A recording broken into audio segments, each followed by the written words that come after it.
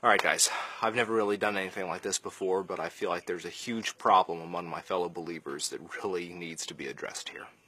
For those of you who don't know me, my name is Jacob Dufour, and I'm a Christian filmmaker. I recently joined several large Christian groups on Facebook to help promote my company's movies. As I began seeing other posts on the group, I noticed that most of them said things like, "Comment Amen for Jesus, keep scrolling for Satan," or "If you comment Amen, God will bless you with such and such," and that kind of garbage. And I thought to myself, this is a group of hundreds of thousands of people who profess to be Christians. Let's see how many are actually serious about it. So I decided to do something a little controversial, and if I was wrong in any way for doing it, I sincerely apologize. But I decided to do a little experiment. So I posted Luke 4:7 in the group along with the caption, "Comment Amen if you agree." For those of you who don't know the verse by heart, Luke 4:7 says, "If you worship me, all will be yours." Which at first seems like a pretty inspirational quote, until you realize it's being said by Satan as he's tempting Jesus. After 1 minute of it being posted, I had 5 amens. Within the hour, I had over 100. As of the time of me saying this, the post has 666 likes, found that kind of ironic, and 576 comments. Out of those comments, only 20 people corrected me. That's 3.5%. 3.5. Almost 97% of the comments from supposed Christians were in agreement with something straight out of the devil's mouth, simply because they sounded nice and were taken out of context. This is what's wrong with Christianity, guys. You know what 97% looks like on a chart? It looks like this. That's how many professing Christians did not take the time to learn what the Bible said, or to at least fact-check me before commenting. And it wasn't just your everyday believers commenting either.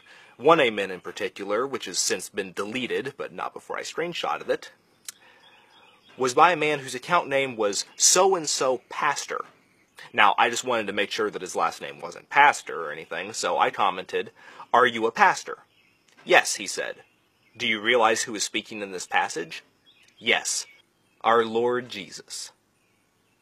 Our Lord Jesus. A man who calls himself an overseer of God's church, an elder, a leader, is completely ignorant not only to who said this, but to the entire gospel of Jesus Christ and the entire reason that Jesus did what he did in the first place. Some other comments. "Amen, thank you, Jesus. Amen and hallelujah. Amen, Lord, thank you for everything you do for me and my family members. All my desires will be my possession." What? What do people think Christianity is? Jesus died so that we could be rich? So that life could be easy? No. Jesus died so that we could have eternal salvation.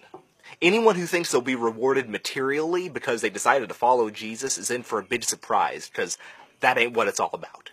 That's a bunch of prosperity gospel nonsense. It's false teaching, and it's taken right out of Satan's mouth in Luke 4:7. Read your Bible, guys.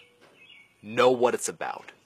Understand that there is false doctrine out there, and apparently 97% of us fall for it. 2 Timothy 4 says that for the time is coming when people will not endure sound teaching, but having itching ears they will accumulate for themselves teachers to suit their own passions, and will turn away from listening to the truth and wander off into myths.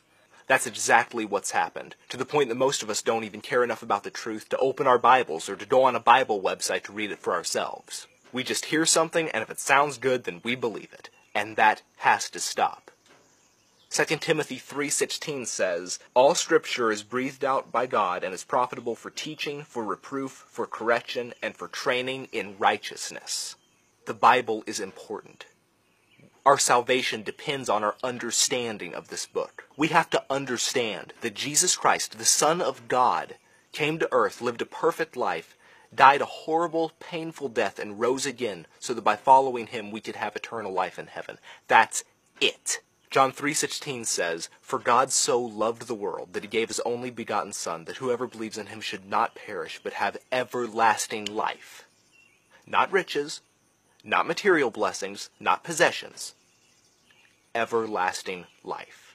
Please share this video if you're so inclined. I really want to encourage everyone to not get sucked into unbiblical teachings just because they sound Christian-y. Please keep reading your Bible. Please don't forget what it's about. That's all I got. Thanks, guys.